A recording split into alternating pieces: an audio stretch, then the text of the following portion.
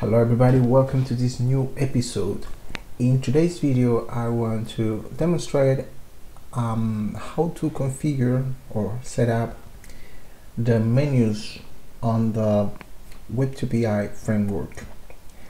The idea is to create a list of menus that will be displayed dynamically as we can see on the login, right? So let's get started. First thing that we need to do is head on to the web2py installation. If you are not familiar with the framework, I posted a video prior to this in which I explained how to download and install web2py. So let's get started. I'm working right now with the application called Welcome. So I go into Welcome, Edit, and the first thing, as I said, is the first thing we need to do is to create a database to hold the menus, the categories. So that we do in this edit db py file. If you open it up and you scroll all the way down, you will see at some point there is an example of the database definition. You can just copy that and paste it somewhere underneath, or you can work on it. So I will call my table for the menus, it's called menu table. I will call it like that, and it will hold, initially we're going to make it for only one category just to make the video short. So that categories will, let's give it a name like n groups, n group, right? N group will hold to make it scalable so that we later on we can add more menus onto the top. I will set it up that it to require a that is in set. Okay, and the set will be called set cuts. Let's call it set cuts. So I create here set cuts, and that will be an array containing initially just one, so we can, and let's call it I don't know, reviews, just to give it a name. If I want to add more, I just have to expand it from here, right? For now, just leave it like that. The reviews, apart from the name of the category, I would like to also have another field here for, let's say, for the title, right? That's the title that will be displayed, and probably another one for the page that it will be shown, or yeah, the end place where will be diverted to. So oops, something is not okay. It doesn't like the end title part. What is that? Let's look at the model. Field end title. There's a comma here. Maybe I have too many. No. Oh, wait a minute. M group requires the set. Actually, I forgot to close this one here. Yep. So that's all for the database definition. So now we can, oof, why did I do that? Now we can go on and populate the database with our content. So that we do here on database administration. Click on it. We have our menu table, and we click on new. So as we only have reviews, we can only choose one. And the title of my review, let's call it something simple. I don't want to think too much. review number 1, page 1. For the reviews up, review number 2, page 2. Okay, that's enough. So now we have created a database, we populated it. Next thing is to bind it onto the menu. So we click on menu, as we saw, and in menu I have deleted most of the things here just to make it simple, and this is where we have to focus on the response menu. So right now we only have the home, and as you can see here there's an empty array. So if we were to copy this model from here, we were to copy this model and just paste it inside here, and let me call you sub1. Let's go back to the application. So we see whatever we put into that array will be displayed underneath the title, right? So what we need to do is extend and automate this model, and the way to do that is by just, first of all, we need to connect to the database, and let's say reviews list is going to be db execute SQL, and we make a selection from our menu table.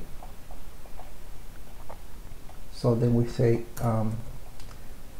select everything from menu table where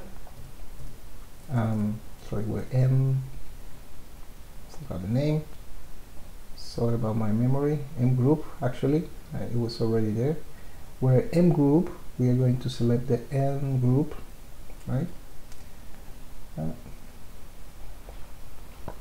Where m group equals reviews, right? Just make sure that we do the exact same title that we are choosing here, so we don't lose time troubleshooting later. So we make a selection of all the links that fall under the category, under the group reviews. That's number 1. Next, we're going to create a function that will actually create these tuples and add them into an array. So what we do is def and generate menus, right? And this will return the array eventually. As for now, we create an array to hold all the tuples. So let's call menu array. It's gonna be empty for starters, and when we call this, we're going to pass an item list, or the review list. Actually, this review list will be passed here, but let's just don't duplicate the name. Let's call it item list, make it simple. And we can also pass a controller to form, because what we see here, default is the name of the controller, so we will pass a controller as well. Let's call it controllator just to make it unique. So now we're gonna loop through the item list. Oops, what was that? We will look through the item list, okay, and we're gonna define a tuple. My tuple, let's call it my tuple, and my tuple will have this exact structure, right? I copy this onto here, and I enclose this tuple right like this. So what I'm going to do here is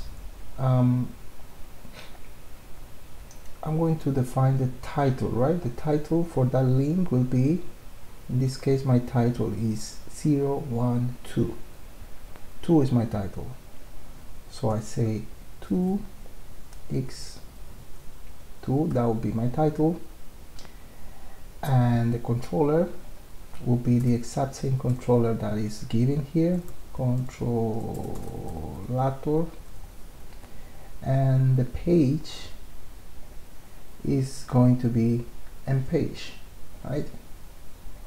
He will say this is going to be mpage. Sorry, I didn't count.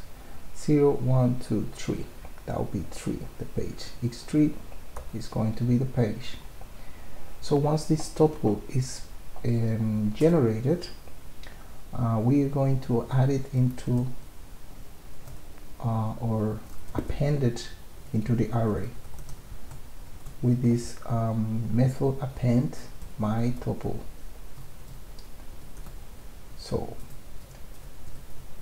and finally it will return the array. Okay, so the only thing that we need to do here is call the, I will just modify this one. I will call, okay, this is my reviews. Instead of keeping the home, I will call it my reviews. And right here, instead of, I will delete this array and I will call the generate menus, and I will pass the reviews list, and on top of that I will pass also the controller. I will call my controller reviews. You can call the controller whatever you like. So now we have an error here. It says that failed to compile. What's going on? For x in items, that's much better. Yeah, that's pretty much it. So let's see how it all plays out. So if I click here on enter, now we see review number 1, review number 2. So if we want to add more content to this, we can just simply go to the database, add the content.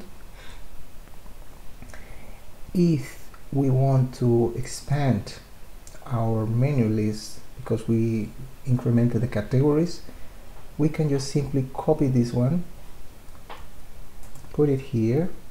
Let's say this is going to be articles, and is going to be operated by another controller. Let's call it articles, and we will just have to replicate the same operation here, right? Naming it as such, articles, and we will also have to do that in the model, right? Actually, we should have to start by the database model definition if we want to expand it. We will have to just go first onto the database definition, expand our categories so that at the moment we insert, we have the option to choose which category we want to, and like that we could then make this dynamic. Yeah, that's pretty much what I wanted to show. Thanks for watching.